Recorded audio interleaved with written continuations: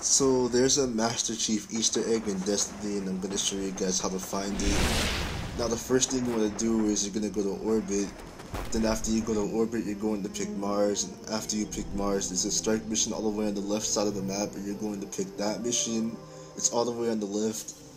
After you launch it, you're going to spawn in. Just play the mission like it's a normal mission. Like act like you're not even looking for an Easter egg. Eventually, you're going to be in the area that looks like this during the mission about halfway through.